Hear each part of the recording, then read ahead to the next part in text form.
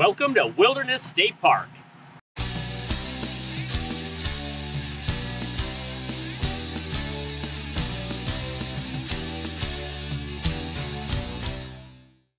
With over 10,000 acres and 16 miles of trails and 26 miles of shoreline, Wilderness State Park lives up to its name. Yeah, and when it comes to wilderness, there is a huge amount of diversity here, from the shoreline to the woods. We just did a short hike in on the Nebo Trail, which is really kind of a two-track, at least in this section, because we think it leads to a cabin. And then off of that is the old Hemlock Loop. It's about a little over half a mile loop into Hemlock old growth forest, and there's some really neat old big trees in there. Oh. Huge tree. Holy cow. This was a big tree. Wow.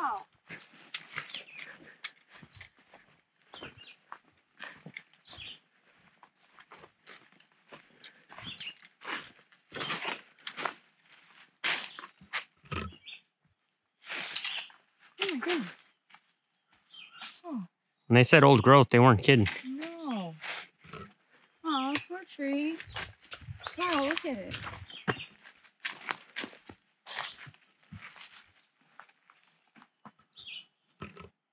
It's a great hike. If you don't mind giving a gallon of blood, not to the Red Cross, unfortunately, but to the mosquitoes and the black flies. So, wear appropriate clothing, pants, long sleeves, bug spray, hat, hiking boots, because there also is poison ivy. As the brochure said, there's a lot of nature here, but a lot of that nature is out to get you. So, I don't think that's how they put it in the brochure. You have to read between the lines, but that's essentially what it means. I'm going to read it to you. It says, and I quote, "You should know that some elements of the natural environment are unpredictable and may be unpleasant." So apparently it's out to get you. And the mosquitoes were out to get us today. It's a bumper crop right now for mosquitoes. So, in northern Michigan, you deal with bugs. It's just something you have to deal with depending on the season. But there's a lot of, this state park really has a lot of diversity when I look at it in terms of the shoreline and the lake and the woods. So there's a lot of variety in the trails. There's hiking and biking trails and different things that you can see. There's a coastal trail that we hiked a real small part of to go out and see the water and the beach that used to be, that kind of thing. Apparently the trail is kind of wet. You said there's a trail here? Yeah, it's right here. Don't you see it? I mean, I don't know why. I don't know what's wrong with it. You want to go through there? It's a bit of a water trail. It's right now. Good triathlon training. Warm, FYI.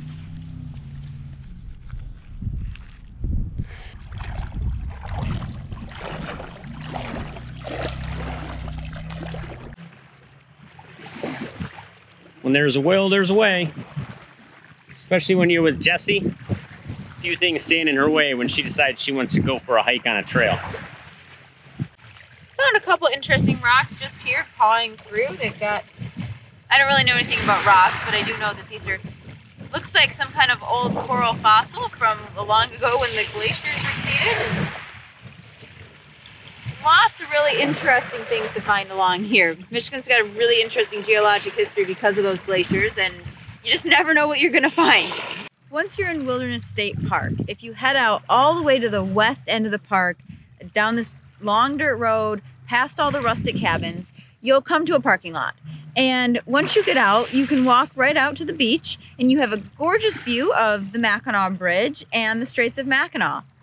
There is a quite nice sandy-ish beach.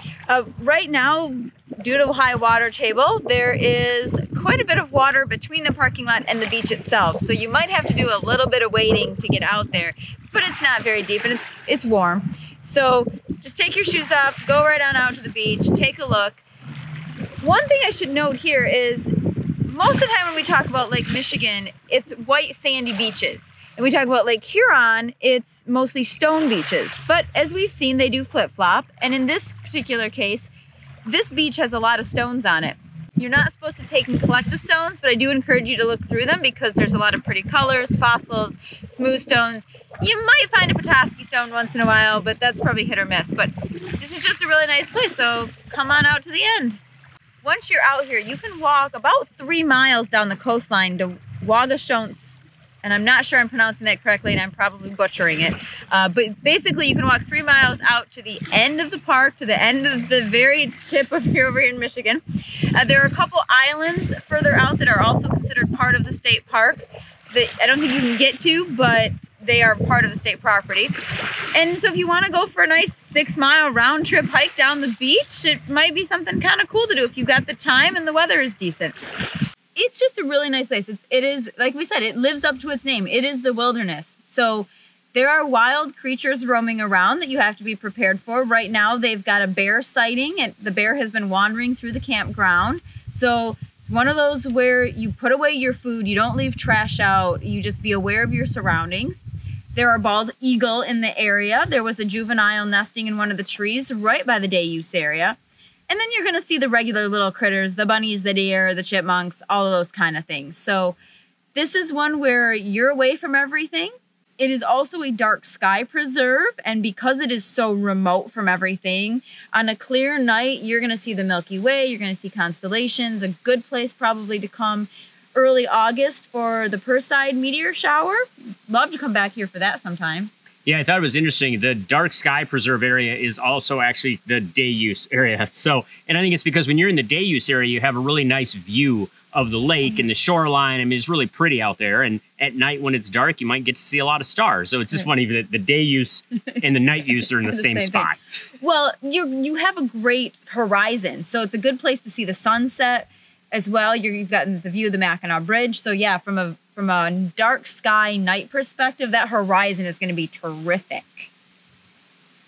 The diversity of this park spills over to the campgrounds as well. When we were out here today, we drove through a few of them, and they have everything from tent only to full hookup with water, sewer, electric, and everything in between. So along with the trails come a lot of camping options. So there's close to 300 sites, units, whatever you want to call them, between the modern campground. There's 2 modern campgrounds actually, one up by the beach, one in the woods. You've got a full hookup section. You've got 6 rustic cabins, 3 rustic bunkhouses, some tent and walk-in only sites. You can't complain about your lack of options at this park. There's a lot to do. So no complaints here at all. Yeah, it really depends on what you want to do. A number of the sites were really good size. Some of them were smaller. I mean, it just really depends on what you have, what you're interested in doing while you're camping, and finding the site, finding one that's open might be more of an issue at certain times of the year. This is a very popular park in this area. It looked like almost all of the regular sites were full. There was nobody in the tent only. So if you've got a tent, this is the place to be apparently, because there's nobody in that section at all. Yeah, that's true. Not as many people tenting anymore, I guess. But they do have that option available. When you're staying here, not only do you have the thousands of acres of wilderness, but you're actually really close to Mackinac City. It's, what, maybe 15 miles at the most? So you can see the Mackinac Bridge. You can hop on over to Mackinac City and grab some fudge and go shopping. You could even pop over to Mackinac Island for the day if you wanted to. I think there's actually quite a bit to do in this area. There's another big dark sky preserve just up the road from here, as well as McGulpin Lighthouse, which is a really cool lighthouse if you want to go check that out. And so I think this is a place where you could spend a long weekend, a week, hike the trails, do the Mackinac stuff, and have a really good time here. Yeah, I mean, and whether you are interested in spending some time in a little more touristy city with the fudge and all the fun that comes with that, or if you just want to go hike into thousands of pristine, undeveloped land, Wilderness State Park is the place to make your base camp. So whether you decide to go for the city or go for the wilderness, keep on trekking. And we'll see you out there.